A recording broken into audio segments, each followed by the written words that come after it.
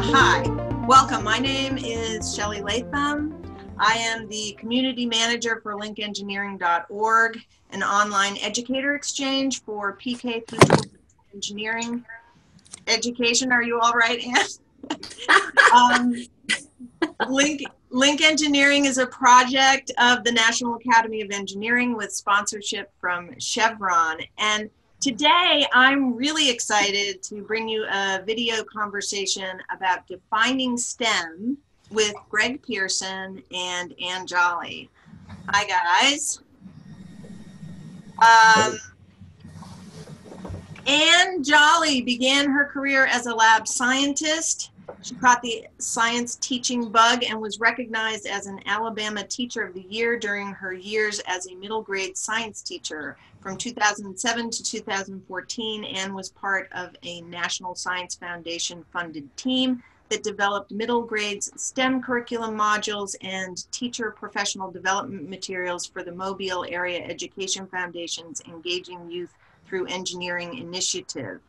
Ann has also teamed with science and math teachers to help them develop and implement their own STEM curriculum. Her book, STEM by Design, Strategies and Activities for Grades 4 through 8 was published by Routledge Middle Web in July of 2016. Welcome, Ann. Greg Pearson is a scholar with the National Academy of Engineering in Washington, D.C. Greg currently serves as the responsible staff officer for 2 National Science Foundation funded projects, one examining the status, role, and needs of engineering technology education in the United States, the other addressing issues related to capacity building for K-12 engineering educators. He also directs linkengineering.org. He's part of the team I work with. Previously, he has overseen projects addressing STEM integration in K-12 education, standards for K-12 engineering education, the status and prospects for engineering in K-12 education, new messaging for the field of engineering, and technology literacy and content standards for the field of technology education. Whew.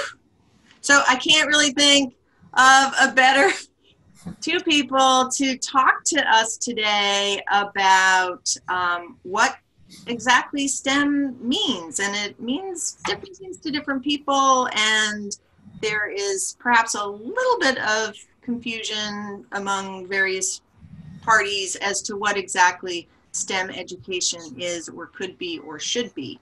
So Greg is going to start us out with a little background in how STEM came to be STEM, and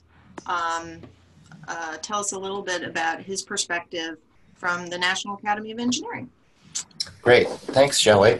And apologies first because of my voice. Those of you who know me know that I don't normally sound this way. I have a cold and I'm a little croaky, but I will do my best to enunciate clearly. And thanks for joining. I see a number of names that I recognize, and appreciate you taking time to listen to us today. As Shelley said, the Academy of Engineering and actually the National Academies writ large have had an interest in STEM education for a long time. But like most of the education world and policy world for that matter, we as an institution until recently haven't been all that clear ourselves about what STEM really is. And to sort of put a point on it that relates to the focus of Link Engineering, which is engineering in K-12, I was involved in a project that published a report back in 2009 that examined the current, at that time, state of efforts to teach engineering in K-12. The committee that produced that report made a number of recommendations and observations. And one of the observations that they made was that engineering seemed to be a very potentially valuable integrator of other subjects in STEM in particular, but not just STEM. And that there ought to be some effort to look at what the research had to say about integrating the subjects of science, technology, engineering, and math because that committee said it seems quite confusing if you listen to the general public discussion or education discussion in terms of what STEM, when that acronym is thrown around, actually is. And that observation actually resulted in another project several years later that Shelley mentioned that did explicitly examine the question of if STEM is more than just a casual grouping of these letters in an acronym, that is, if it actually suggests that there's a connection between, or can be, or maybe should be, connection between science, engineering, math, and technology, or at least some subset of those. How is that done? And what is the evidence that it makes a difference? What do we need to do to prepare teachers to teach in a more integrated fashion? And again, what does the research show about what the potential benefits are and what are the limitations? So we got money from the National Science Foundation to look at this question of what is STEM. And as a baseline, I think it's fair to say that most references, even today, to STEM education, really, if you listen carefully, are references to science education. So STEM has become a very casual term that is often used to refer to science. Sometimes it may refer to mathematics, but rarely those two things together. And the T and the E are often not mentioned at all. But as I said, we looked quite extensively at the literature from the learning sciences and from education research and published a report that looked in some detail at the nature of integration, the potential for integration in STEM, and some of the challenges that learners face and educators would face in terms of teaching us. So that report is available on the National Academy's Press website, but partly I think what we'd like to do now, rather than, of course, you can always go and look at the report after this conversation is through, but the committee prepared a short animated video that summarized some of its findings and also tried to define STEM in this more integrated fashion. And we thought we would just, it's a short video, it's a little corny, but we thought we might show it to you, and that could prompt some more discussion. But what is STEM? It's the acronym for Science, Technology, Engineering, and Mathematics, the disciplines that are vital for a thriving economy and a safe and healthy society. In kindergarten through 12th grade in the United States, most STEM teaching and learning focuses on science or mathematics. Comparatively little attention has been paid to the T, the products and systems that meet human needs, and E, the creative process used to design these things. And, for the most part, the four subjects have been taught in isolation.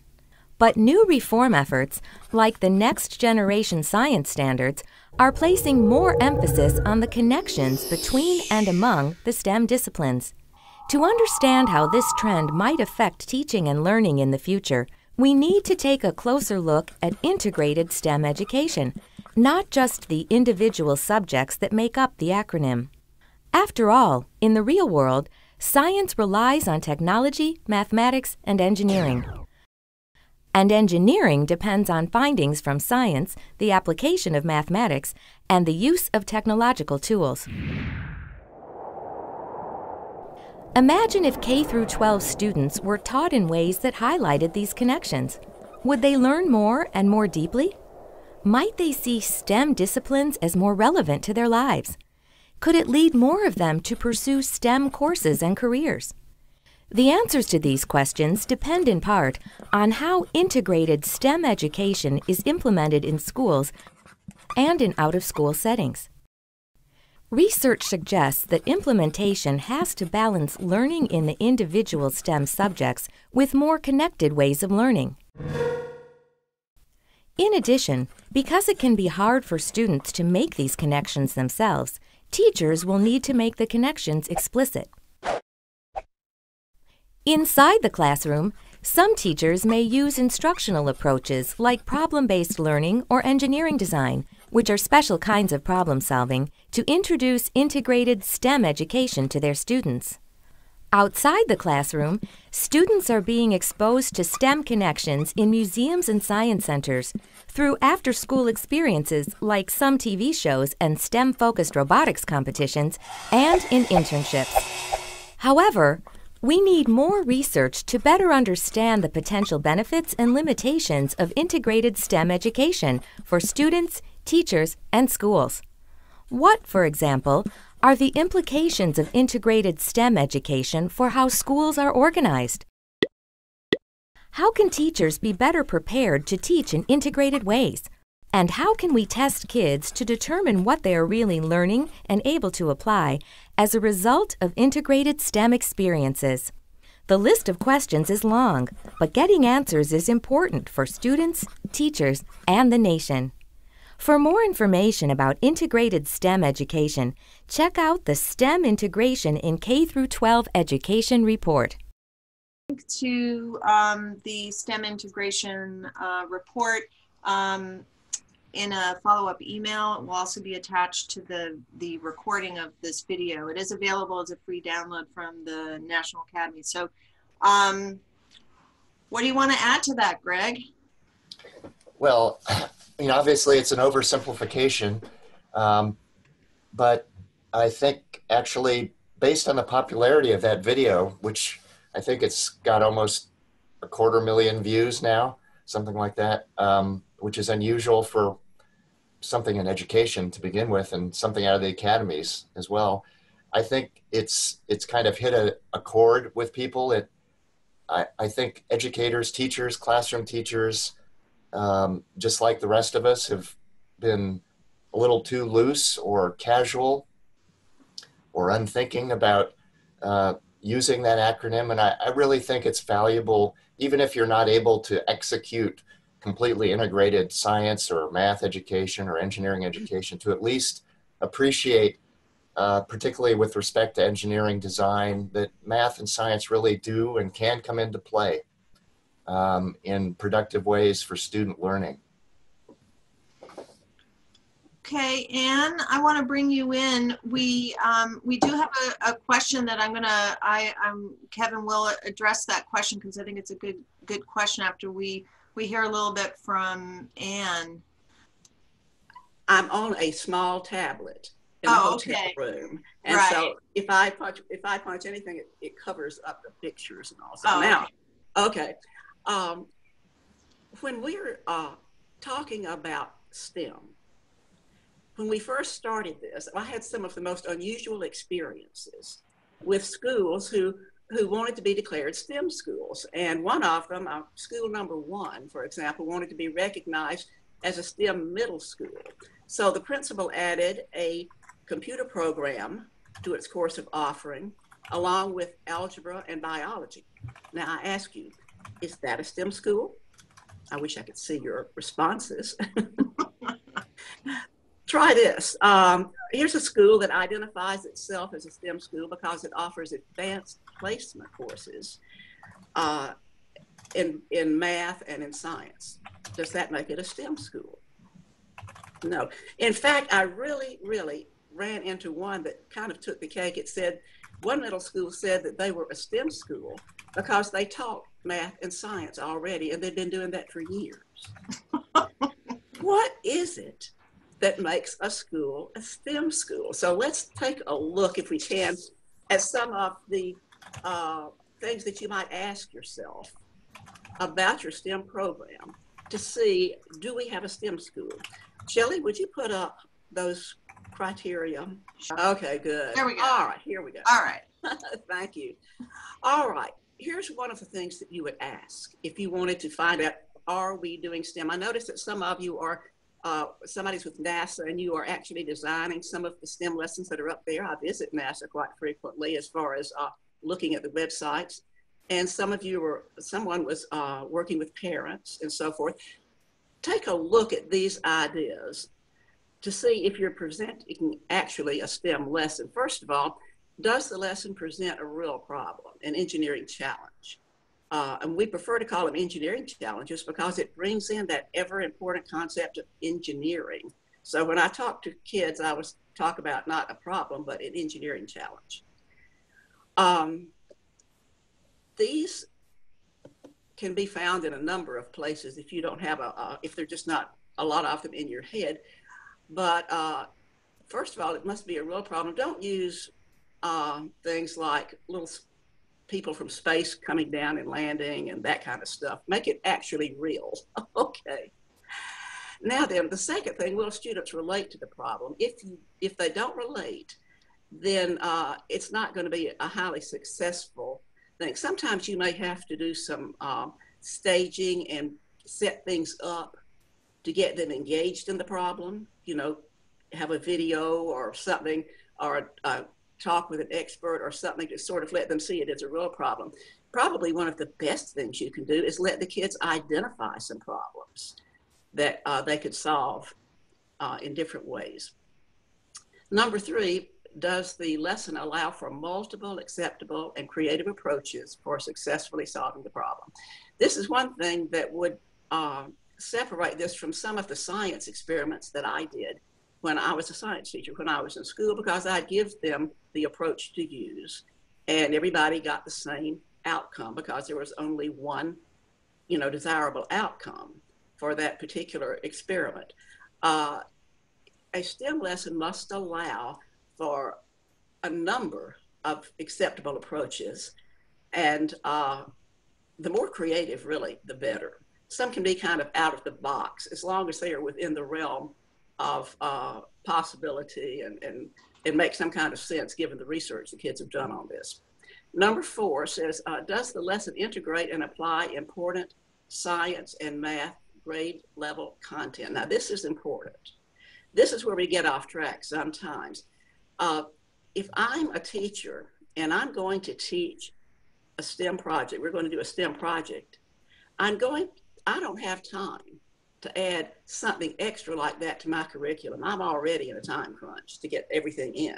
So I'm going to choose some math content and some science, with the help of the math teacher, by the way, and some important science content that kids are going to be learning, and we're going to include that so that the STEM lesson or project is actually, an application of that content. This is one of the things that we've got to do, is add more rigor to math and to science. We're not going to quit teaching math and science, but we're going to learn how to ratchet up the learning and the rigor by integrating those to solve some real world problems and show how those interact. And I've actually had students respond to me saying, you know, now I know why I learned about flow rate in math. So it really helps. Number 5, does the lesson intentionally use the engineering design process as the approach to solve problems? The engineering design process is the key here. This whole thing is about integrating math and science through engineering. You take the engineering out and we've got nothing left. It takes the whole STEM apart. So the engineering design process is really important. Now, there are a lot of engineering design processes out there, but almost all of them have the same basic components. Here's an example that Shelley downloaded of one. The one on the far right of your screen would be the kinds of things, design process that the earlier grades might go through: to imagine, to plan, to create, then to improve the thing you created, and then to, well, first you would start with asking the question. On the left, you have the upper grades one that is used sometimes. It's just a little more well-developed, and you add a research step. You make sure that the kids research. It doesn't have to be paper and pen research. Using a science experiment can be a great way to research some information you need for the project, for the STEM project. Step 3, develop possible solutions. Then you go on down, select the best possible one, construct a prototype, test and evaluate, communicate, and then redesign. That's a much needed step that sometimes doesn't get done because we run out of time. So at any rate, that's the process that you follow, because this is teaching the kids how to think in a particular way, like an engineer, but it also teaches them a way to solve problems that will carry over through any subject and, through life. The next thing is the lesson actually using a hands-on teaching and learning approach. Stand and deliver doesn't work at all in this. And so PBL is one type of learning approach that we use. Just be really sure that you don't think that because your school is using a PBL approach that you're teaching STEM. That's not the case.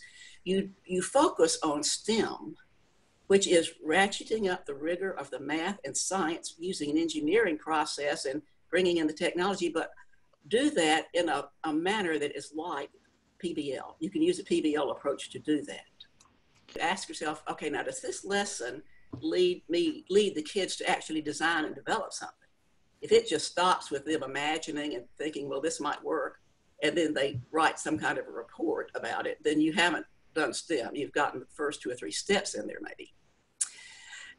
Is the role of technology in the lesson clear to the students? Now, the technology does not have to be digital technology, although having kids use the latest digital technology and work with that is a good thing to do. Technology can also be brought in by having them understand how the technology, maybe the technology they're creating even, might impact the society or the ecology or environment. What impact do technological systems have? What are technological systems? What impact do they have? And recognize the role that technology plays in advancing science, and then just having them be able to make informed decisions about technology. And by the way, do understand the definition that STEM uses of technology. And that is technology is anything that is created for the use of humankind by humankind. That seems a really oversimplified response to that, but it is something I'm trying to think if that, well, anyway, a pencil is technology, something that has been invented or created by humans for the purpose of meeting a need or a want. So technology includes even the beakers and things that they use in solving problems sometimes. And now let's see, yes, is there some kind of experimentation then, testing the solution, evaluating the results, and then does the lesson involve students in communicating their design and results? And then in redesigning, in case that isn't, in case it doesn't work, which it won't probably the first time. So those are some of the components of a STEM lesson. Now there are a lot of different directions we can go with this, but I wondered if has anybody popped up a question yet or something that either Greg and I could answer? Yeah.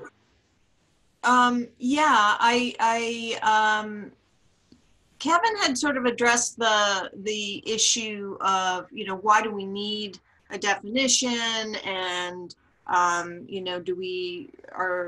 we possibly taking away from the component subjects when we put the focus on integration?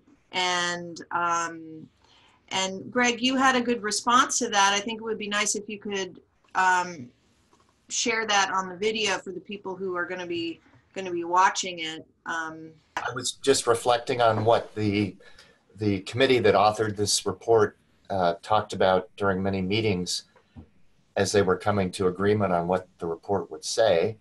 And there was a lot of discussion about definitions, whether a definition was even possible or desirable. And I think in the final analysis, the committee decided that it wasn't going to propose a single definition. They developed what they called a framework, a conceptual framework for thinking about integration in STEM. But the main point that they made that I think is relevant is that, yes, it does matter, both for teaching and learning, but also for doing research on education. what you are doing and intending to do with respect to the different disciplines in STEM. So, in other words, there's nothing inherently, terrible about throwing the STEM acronym around. But when push comes to shove, if the teacher is really doing a science lesson, it does a disservice to the other components of the STEM disciplines not to have any reference to them. For example, if you're using that acronym simply because it perpetuates, I think, a lack of full disclosure, I guess, with respect to what's being taught and what's being learned. There's nothing wrong with having a science lesson that doesn't, although with the next generation science standards, I guess science lessons are becoming much more integrative anyway, but there's nothing inherently wrong with doing a science activity that doesn't extend into mathematics or into technology or engineering. And that's fine, and that should be called a science activity, not a STEM activity. So again, I don't want to quibble about the specific definition for STEM, but I think it is important for the reasons I outlined, that both teachers working in the classroom as well as those looking from the outside, from the research point of view, trying to understand how students learn these integrated concepts and how teachers can better teach them. I think it really does make a difference. Our committee thought it made a difference to be explicit about what is being included. And so that's. What would you say to that, Anne? How do you see STEM being used in schools and by educators, and what do you see as the value of having a clearer, more shared, agreed upon definition of STEM? Well, in the first place, the definition itself implies integration of the subjects. That's something that we do very poorly in school. We have silos. And so we have a silo for math, and we like to go way high and teach really deep math things. Science, the same thing. Let's go way as far as we can in science. We never act like the two even go together. We never act like there's a purpose in learning these. And that's what I have discovered with middle school. And I would imagine it carries, and elementary, but I imagine it carries through with high school, is that the kids get so excited when they find out there's a reason for learning math and science, and that they do go together. We had a particular project in which kids were building, or they were going to construct barriers to stop the flow of sediment from a runoff. And of course, they were simulating all this in the classroom. Every group and every team had their own setup because they all had different solutions. And that's when these children would come to me. They said, "Oh, now I know why I needed to know how to calculate a flow rate. Now I know why I needed to know how to do these kinds of things, because these are being used to solve a problem." We do such a disservice when we act like that we only have silos and things have no practical meaning outside those silos. And so I think that that's a really important reason for identifying STEM, for identifying the engineering component as the connector, because you have to learn to engineer something with these systems that we're learning, math and science, and for letting the kids wrap their minds around that early on, so that by the time they get to the workforce, they're used to thinking in the ways that they have to think to solve problems. That includes teamwork, for example, being competent in a lot of different areas, critical thinking, teamwork, innovation, and all that comes to play in STEM. It does not necessarily come to play when you just go straight up vertical with your subjects and they don't meet and get together. And the final thing I have to say is that it does, we're getting some test results back that indicate that it does actually ratchet up the degree of learning of math and of science. so that that's what we're really after, more rigorous learning in those subjects. And we just have a better way of doing it. STEM is actually not a subject, it's a way of teaching. Mm. What do you see as being the greatest hurdle to this integration? Is it teacher training? Is it time? Is it support from administration, from parents? I don't know. You know, tell me. Greg, did you want to take that one? No, you go right ahead. Boy, you named them all. Now I want to start with teacher professional development.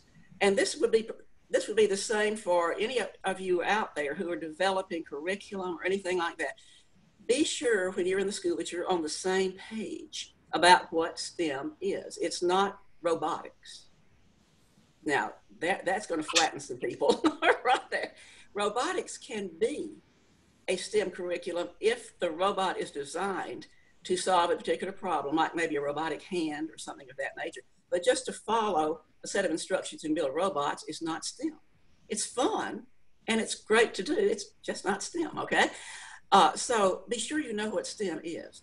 Then secondly, or work together with other teachers and people who are doing this and coordinate to determine what objectives you're going to meet through this STEM curriculum. You've got to meet some school objectives, math and science objectives in your school, okay?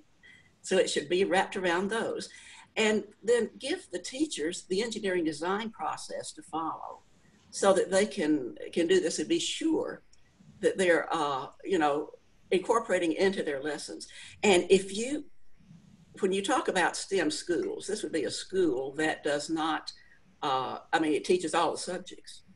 There are some great examples out there of how these schools incorporate that design process in every subject. And even in history, their projects are not about copying a diagram of a pyramid. It's about constructing and coming up with ideas for how that pyramid might have been built and then putting those into some kind of experimental form. There's just all kinds of good things going on when you understand what STEM is trying to accomplish in the heads of kids who we're trying to prepare for the 21st century. So I would just suggest that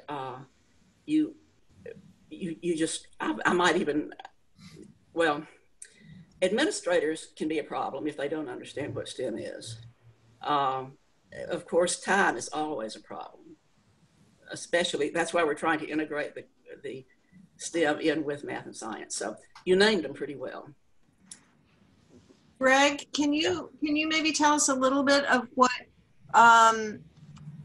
the research so far has shown about the impact of integration, just in terms of outcome or in terms of engagement for students and teachers and school communities? Sure. And this research is summarized in that report, as I mentioned. And of course, there's been new research since that report has come out. That's the other thing to keep in mind. But maybe not surprisingly, but disappointingly, there's relatively little evidence that we can point to from education research that documents improvements in learning above and beyond what might occur in a single subject classroom due to integrative teaching efforts. And this is in part because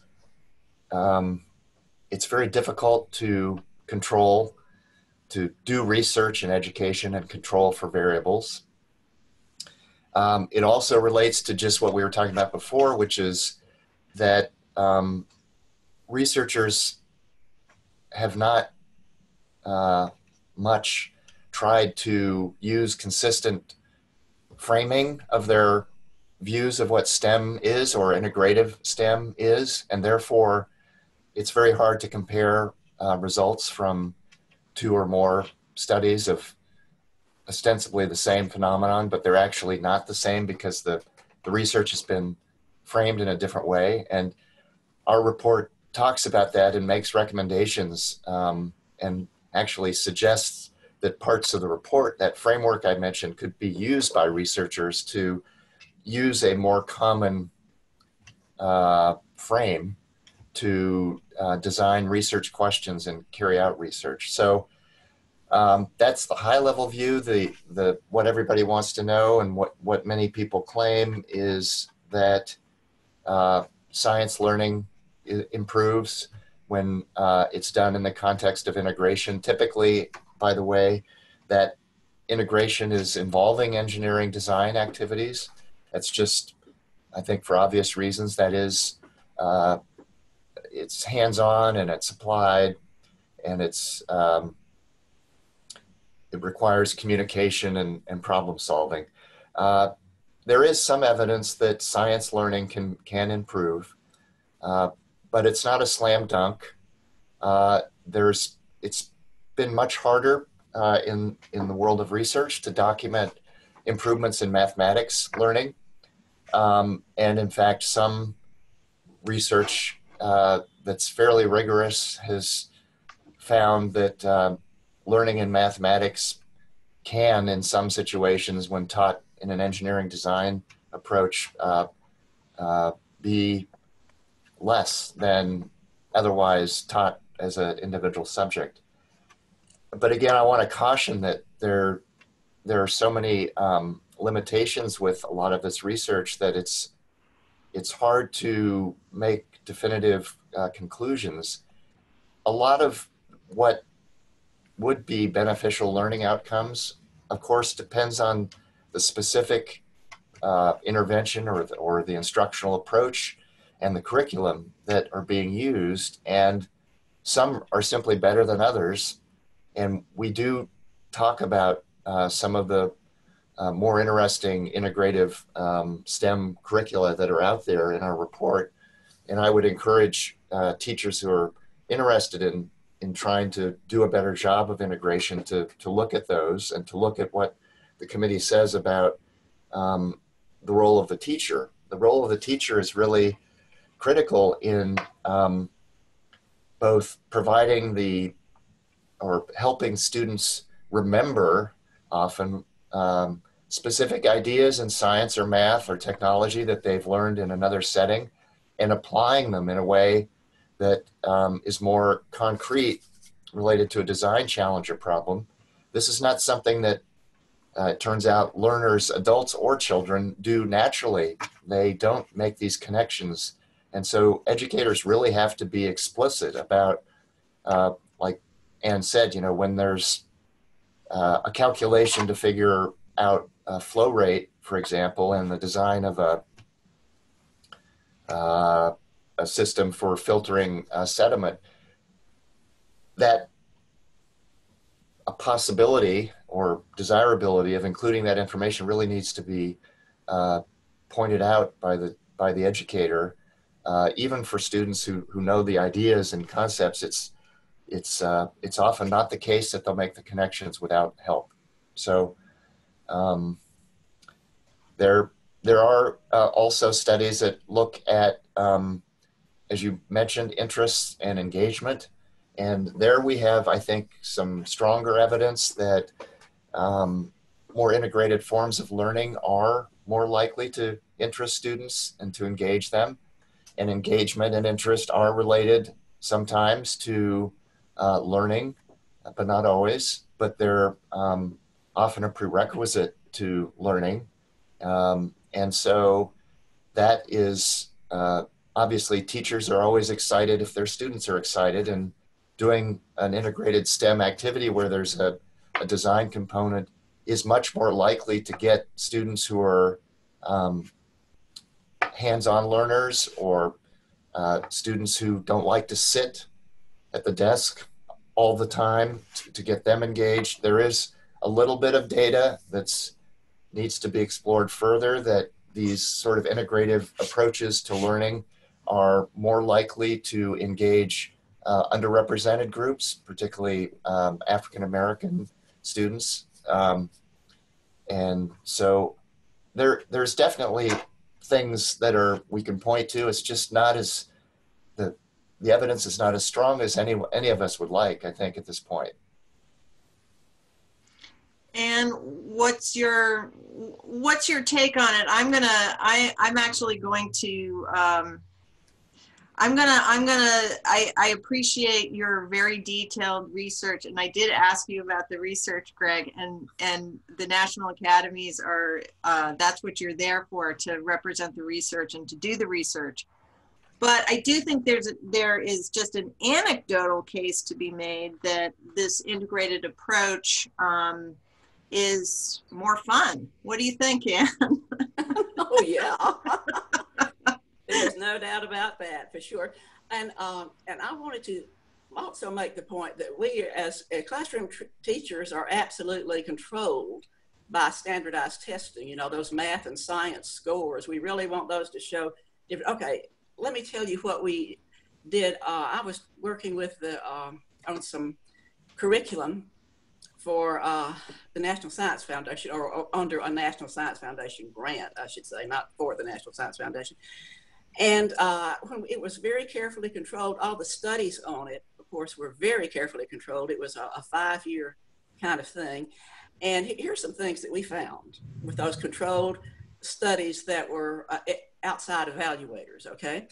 That kids who had well-designed STEM lessons, as few as 3 to 4 per year, showed a greater depth and breadth of thinking, being able to look at a situation and show, you know, and think about it in a logical and procedural kind of manner. They had a higher ability to critique project designs. Now, how about that for a good outcome? They had a better ability to use data than a group of comparison students who are not systematically exposed to the STEM lessons. So, you know, we had the, that was just a few of the outcomes that you might call not measurable in terms of standardized testing. But we do have some good evidence on that. That, Greg, was from a group of researchers, Van Hannigan, and et cetera, that you might be interested in that study. Right. You're raising a really good point, Ann, and I should have said that too. But part of the problem is just what you said, that we're so focused on measuring these outcomes that are Yeah. driven by assessments that we have not paid as much attention to other kinds of desired behaviors and dispositions that are probably more important, to be honest, than knowing specific facts or processes in science or math. And so I'm glad you brought that up. Yeah. Well, and that kind of speaks to from what I understand, part of the whole impetus to looking carefully at how science and math are being taught and developing a STEM approach really is very directly connected to how scientists and engineers and technologists and stuff function in the workplace, like what it actually is to do those things once one has sort of moved on. And yeah, those things are not, those skills are not necessarily going to be measured on a standardized test. Right. So can you speak a little bit? We're getting towards the end here, and there is a very interesting question that from the attendees that I want to ask. But before we get off of this, do you want to talk at all about the job readiness and the career workplace aspect of this, which does seem to be a big part of it, and how STEM is used? Well, I think, sorry, go ahead, Ann. No, you go ahead, Greg. Well, I was going to say, I think Ann has actually sort of covered that in a way.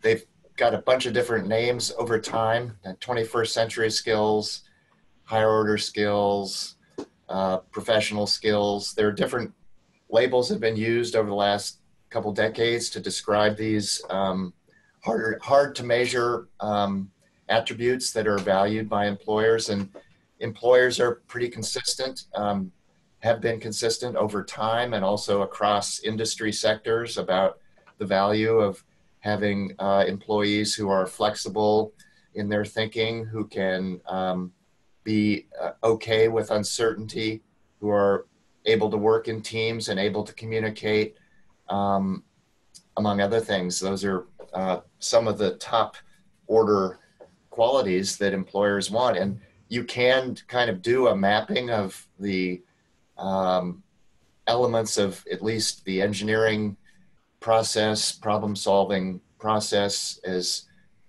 laid out in the diagrams that you showed earlier, Shelley. And it's not just engineering. Science has all of those qualities as well. And certainly the next generation science standards are doing a much better job of having students be involved in things that are closer to what would happen in the world of work, and therefore are more likely probably to develop some of the skills and competencies that employers are looking for. So the more relevant, the more connected, the more relevant and connected and interesting the problems are for young people, the more likely these other higher order skills, professional skills are going to get nurtured.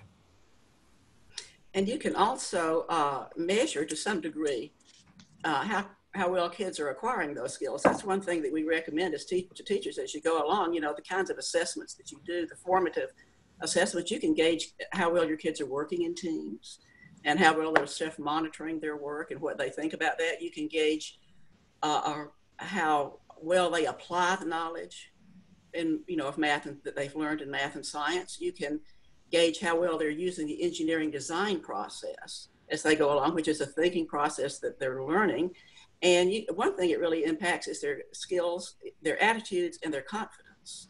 When they realize that they can solve problems, it makes their attitudes dramatically change about different subjects. They go from not even wanting to go in the subject's classroom to can hardly wait to get there. And don't forget about the diversity we have in this nation in terms of people and abilities and the different types of abilities and things of that nature. STEM is a great place for kids to come together with, even kids who have challenges and so forth, and work successfully to accomplish things, and so that they feel good about what they've done and they've actually had a contributing role. And it's certainly a great place for minorities, for girls, for people like that have been traditionally underrepresented in those vocations to gain speed and to come aboard with that. That was great. We did have a question that I want to get to, which is how do you guys feel about adding letters to STEM? The most popular one is obviously STEAM, with the addition of art. Although I was at a conference where their A stood for architecture, which I thought was very interesting. So I think as the letters get added, they seem to be added by people who have a strong reason to want to add them. So what do you think about additional letters? Well, I mean, I think it's just what you said, that people in a particular area that feel ignored or neglected, but know that their subject matter is very relevant and interesting, want to find ways to make that point. And I certainly understand that. And I personally have no objection to STEAM. There's also STEM with 2 M's, with one of the M's being medicine. Mm-hmm. As long as I think I said before, as long as one is being clear about the use of the term and what you intend by it, that's the most important thing to me. To not use these acronyms as casually as they typically been used. If you really want to advance education in these areas that are more connected in a connected way, you really do have to be clear about what you mean and tell others what you mean, and then try to practice what you preach. So there's plenty of art in engineering, as most of you probably know, and there's lots of history in science, and there's history in engineering. Somebody asked earlier in the chat window about, you know, including ethics and social studies, and absolutely there are design challenges, for example, in engineering that surface the need to think about culture and society and ethical issues, as in fact almost every engineering challenge and solution should. So I think it's a rich area. That's my personal view, that it's artificial to put barriers around 4 letters. I mean, they're accidental to begin with, in a sense. They came about through some sort of arbitrary writings of a couple of NSF program officers back in the 90s, is my understanding. And but there is a logic to it. You know, I'm not saying they shouldn't be together. There is a logic to thinking about these subjects together, but I think it is also logical to think about art and other of the social sciences. What's your take on it, Ann?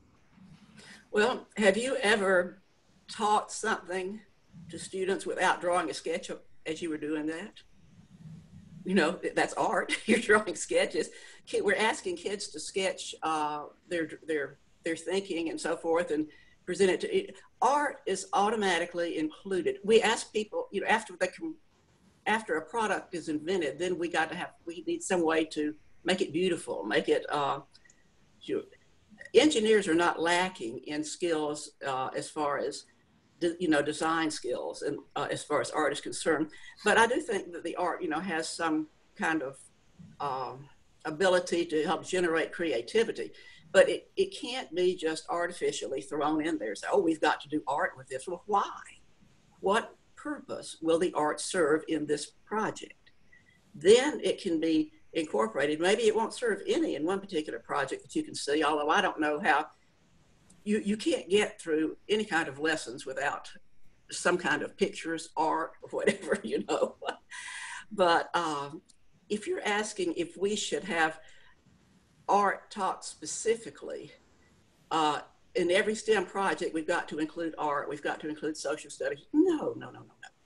STEM, actually, it's making strong connections between math and science, and in a well thought out, intentional approach. And to the extent that other subjects are brought into that, then that's very important. We certainly need a lot of language arts skills, and maybe even some speech skills and so forth during the communications phase. So everything works together. Let's just don't decide that, well, since everything works together, we're just going to spread everything out equally and put equal focus on everything in a STEM project. No. We've got to keep the STEM focus and the STEM purpose as the main driver, and then naturally incorporate the other subjects, I think.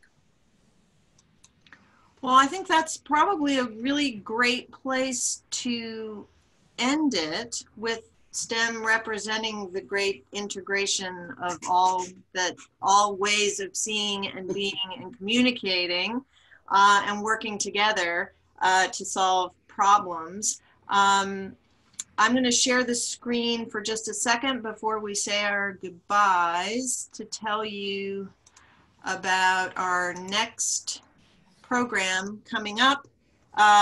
This is next Thursday, November 1st. We have family engagement in pre-K through 12 engineering education with Linda Kakelis and Tara Chlofsky.